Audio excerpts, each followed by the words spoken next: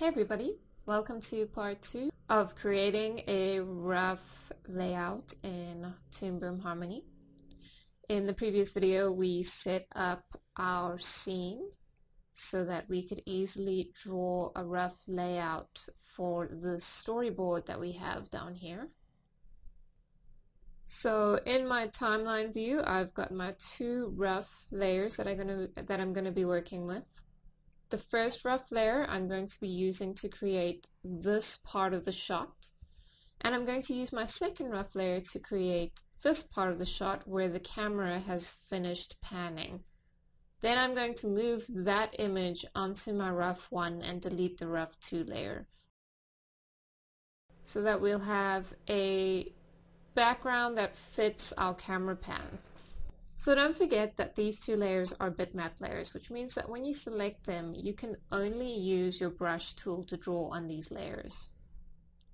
I'm going to select my brush tool, and you'll see over here you have the options of your colors. You can go draw it straight into black if you want. I've chosen a custom color that I've created. It's blue and it's got a slight alpha on it. That's just how I prefer to draw my roughs. It's really up to you how you decide to do it. And in my tool properties, I have just a soft lead with a slightly larger diameter to it.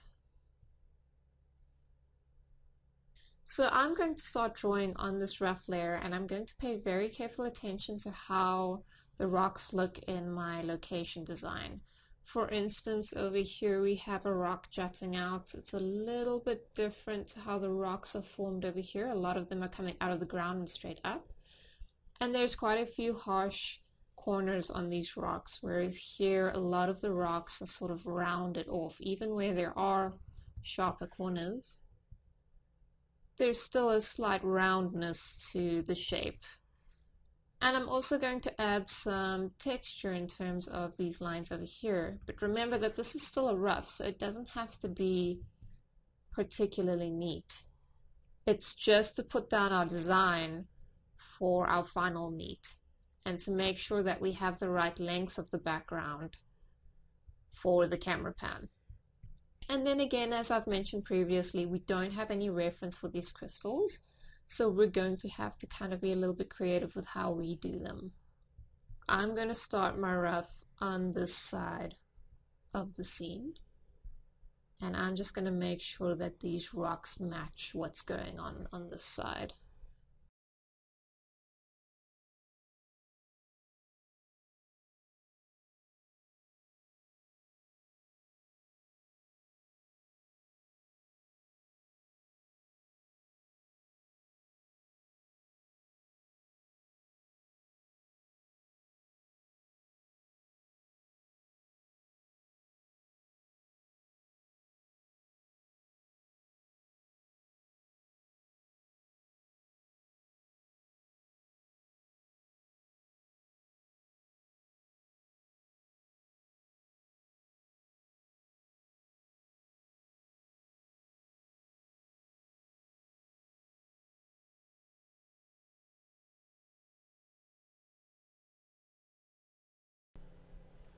So here I have my first rough drawing.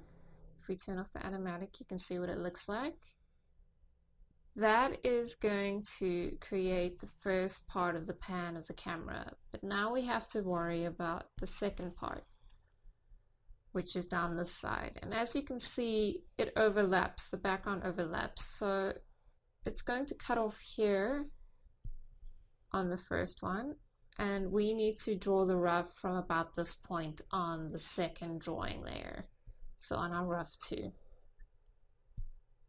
going to go right to the end of my timeline, add a frame, and then I'm going to start drawing in the rocks for this part here.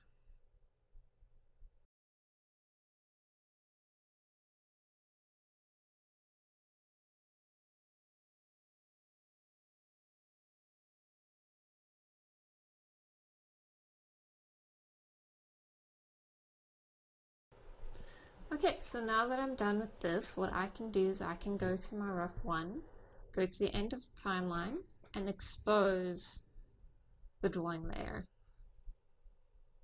Then I can turn off my animatic, grab my rough 2 with my selection tool, and move it across until it meets and overlaps with my rough 1.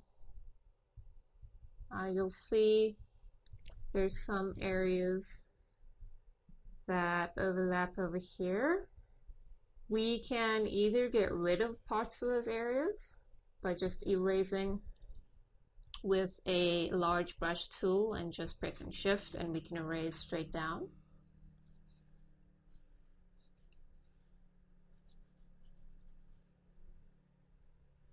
Or you can leave it as is if you're okay with the overlap happening. It is a rough after all, it doesn't have to be perfect. And the last thing I'm going to do is I'm going to grab what's on my rough 2, cut it, and paste it on my rough 1. And then I'm going to delete rough 2. So now we have a rough layout that is long enough for our camera pan to work in the final scene. So the next thing to do would now be to go and create another drawing layer that is a vector layer and use that to do the neat lines. So I'm going to do that in the next video. See you there.